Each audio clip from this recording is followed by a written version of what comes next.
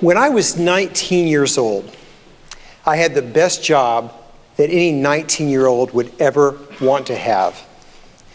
I was a surgical technologist. If you don't know what a surgical technologist is, that's probably not a bad thing, because that means you've never had inpatient surgery before. So that's good. And if you still don't know what a surgical technologist is, this is the person that passes instruments to Dr. Gray during Gray's Anatomy. Or to McSteamy or McDreamy during Gray's Anatomy, okay? So any Gray's Anatomy fans out there, you're gonna know what I'm talking about. So I had this case one day and I was scrubbed in, and it was a complicated case, and the surgeon asked me for a particular kind of retractor, and I didn't have it on my Mayo stand.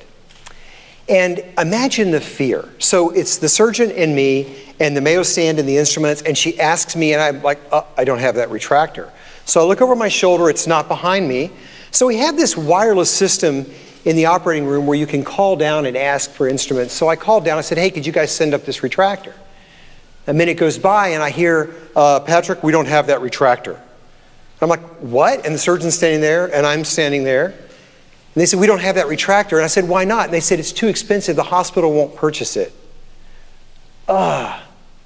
So the surgeon says, don't worry about it, Patrick, just give me this and we'll just keep on going, which is exactly what I did. Handed her the instrument, but I couldn't let this go. It kept bothering me. So at the end of the case, I took off my shoe covers and I marched my little 19-year-old self right down to the corporate suite, and I walked in and said to the executive secretary, my name is Patrick and I'd like to see the chief executive officer, Mr. Spurk. And she said, excuse me? I said, my name is Patrick, I work in the operating room, I'd like to see Mr. Spurk, please. And about that time, this body darkens the door. It's Mr. Spurk, the chief executive officer. And he says, excuse me, young man, can I help you? Now, I'm sorry, I grew up in Austin, Texas, so it was more like, excuse me, young man, can I help you? And I said, my name is Patrick, I work in your operating room, and I'd like to talk with you. He said, well, come on in. And I walked in, sat down. And I complained about not having this instrument, and to this day, I have no earthly idea what Mr. Spurk said, what reason he gave me, but here's what I do remember. I remember him saying to me, Patrick, what do you do when you're not a surgical tech? And I said, I'm in nursing school. I was in nursing school, I just started. He said, well, that's wonderful. I wonder if you might consider changing your career. By the time I left that office about 20 minutes later, I had changed not only my career, but I transformed my life because of the time that he took. And that's what I want to talk about with you today, is taking the time and what that really means. You know, we don't often think about time. We don't think about it. It's kind of all around us. It's in music. Does anybody really know what time it is? Could I say time in a bottle? You know, we have that kind of music around us, but we don't think about it. I'll tell you who does think about it are scientists, especially physicists at the National Institute of Standards and Technology. The NIST scientists have a very interesting way of looking at time. They look at it using numbers and stuff. For example, I might define a second, we might define 1 second as 1/60th of a minute, just a second, right? They define it as 9 billion plus periods of radiation corresponding to the transition between two hypershifting levels of the ground state of the cesium-133 atom. Oh, that hurt. That gave me such a headache to say that. I have no idea what that means. I always defined a second as 1 Mississippi. And you can't, what? Who would define something based on an atom? You can't trust atoms anyway. You know why? They make up everything. I'll be here all day. But we do learn a lot about time from scientists. Albert Einstein taught us, because of his theory of relativity, that time moves more slowly the closer you get to the center of the earth. So that means that if you live on the first floor of an apartment building, you age more slowly than if you live on the 21st floor of an apartment building. And I am going to demonstrate. I'm going to get younger in front of you right now. Watch. You know what else it does? It also tells us that your feet are younger than your face. It is. Your feet are younger than your face. I was showing everyone backstage this before. There's no more backstage left now. There were people back there. I was trying to show them my feet to say, look, they really do look younger than my face. Another really cool thing that scientists teach us about time is Planck time. Now, Planck time is the smallest measurable unit of time. To define it for you, I'll give you an example of how small Planck time is. It takes 550,000 trillion Planck times in order to blink once quickly. I shall demonstrate. See? Right there, Planck time, right there. I just did it again. Planck times, gone, gone, gone, gone. Very small unit of time. But it's not really the scientist's definition of time that I find so fascinating. In fact, nobody really understands what physicists say anyway, right? They're silly. The most amazing thing about time is our personal relationship with time. We can manage it. We can expend it. We can owe it to someone. We can waste it. We can have a good time. We can have bad time. And we can't touch it, but we can feel it slipping through our fingers. That's what's so fascinating about time. So if we agree that giving of your time, if we agree that taking the time is so beneficial, why do we not do it? Why do we not do it more often? Well, I think there's a few reasons. I think there's some barriers that we face. I think, number one, we're disorganized. Ed Hallowell, former professor of medicine at Harvard Medical School, wrote a book where he talked about culturally induced ADD. And he said, we have so many shiny things grabbing our attention, all of these things that are out there, we just can't possibly take the time. There's too much drawing us away. And that makes sense. If you've ever watched MSNBC or CNN, you can't watch just the anchor because there's a banner on the left side of the screen, there's a banner across the bottom. Just in case it's not enough information, you get bombarded with a whole bunch of other data. So what do we do with this? Well, we multitask. I'm telling you, as a professor of leadership, multitasking doesn't work. It doesn't work. The brain's not designed to multitask. Research shows us that when we multitask, we're less productive than when we go one task at a time. If you've ever been writing or reading and got interrupted, and then you had to kind of get back into that groove a little bit, you know, and kind of get back into where you were going, it takes a couple of seconds to do it, and that's the wasted time. A study at the University of London showed that when we multitask, our IQ actually drops. We don't need none of that, right? We don't need that.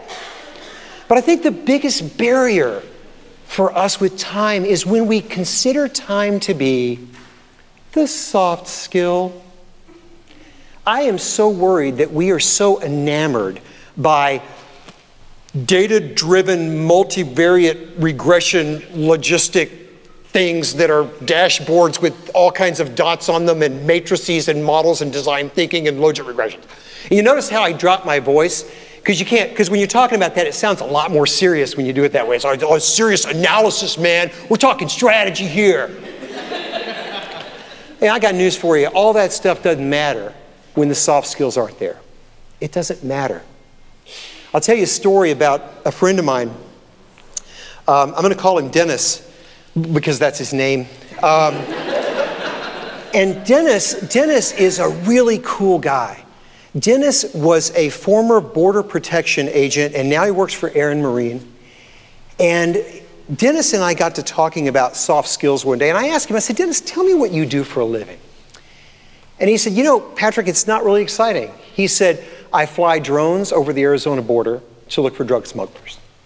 I also fly helicopters over the Arizona border and fixed-wing aircraft. And I'm like, oh yeah, that's not cool at all. It's like watching Spike TV. That is so cool. What a great job. Are you kidding me? Seriously? And he's like, oh yeah, he goes, but it's not really that big of a deal. I said, no, that's so complicated. He goes, no, Patrick, no, listen to me, man, listen. And the thing Dennis and I discovered is we both have a lot of daughters, so we're always tired. So every time I would see him, I'd be like, dude, you look so tired. He goes, I got daughters. How about you? He's like, oh, me too. I know what you mean. It's just crazy. So we really bonded a lot. But, you know, Dennis was awesome. So Dennis is telling me this story, and he said, no, he goes, the helicopter stuff, it sounds really complicated. He goes, but let me tell you something. He said there are between 3,000 and 50,000 moving parts on a helicopter, depending on the kind of helicopter.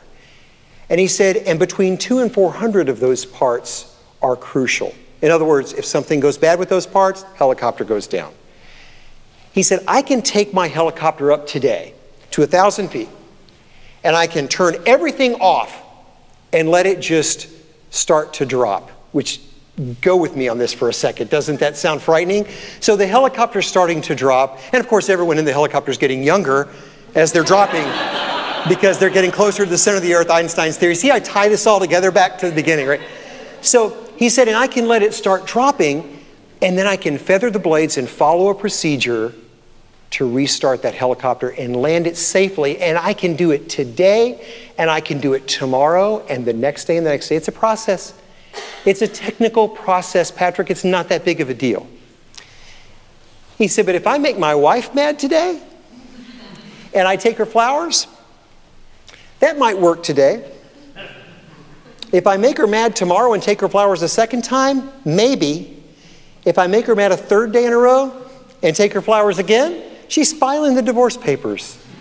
He said, Patrick, the soft stuff is the hard stuff. The soft stuff is the hard stuff.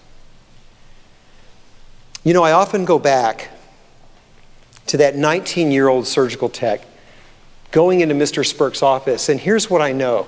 Here's what I remember about that. I try to capture the feelings, and I know that Mr. Spurk was not disorganized. I know that he wasn't multitasking. And I know that he knew the value of the soft skills, because when I left that office, I felt empowered, I felt engaged, I felt cared for, I felt that someone had seen something in me that I had never seen in myself, and it changed my life. And ever since then, I've tried to remember that lesson from him. I've tried to remember, I was 22 years as a naval officer. I tried to remember taking the time with our patients and the sailors that I led. I try to remember as a professor with graduate students taking the time to get them to learn how to write better and to analyze better and to help them on their career path. Working with federal executives who deliver democracy better than anybody on this planet, and working with them to help them just create solutions to a very complex federal landscape. And taking the time with my friends and loved ones to be able to build that fabric of trust and love that matters more than anything in our lives. There's an author named Saul Alinsky who wrote a book called Rules for Radicals. And Alinsky talks about how we go through life and all we do is have a series of happenings occur, one happening after another. And he says that those happenings don't become experiences until we get the chance to take the time to reflect on them, to think about them, to put them in the greater context. And I've got a wonderful happening about to come upon my life here in a few months. My youngest daughter, youngest of 3, driving her cross country to college, Maryland to Oregon, just the two of us. We're already planning the trip. And she will tell you that she's the favorite, of course, of the 3, but we'll leave that to the sisters to decide. But we're going to have a great time. We're already having a great time, and we haven't even left yet. But here's what I can tell you. I can tell you this. When I get back from that trip, 2 days after I return, I'm going to look back on that trip and go, whoa, that was crazy. 2 months afterwards, it's going to feel even better. And 2 years afterwards, the joy that I'm going to feel having had that happening with my daughter, it's going to be immeasurable. Taking the time is not a distraction. It is life itself. So please take the time. It may change someone's life. It may change yours. And if you're really lucky, it may just do both at the same time. Thank you very much.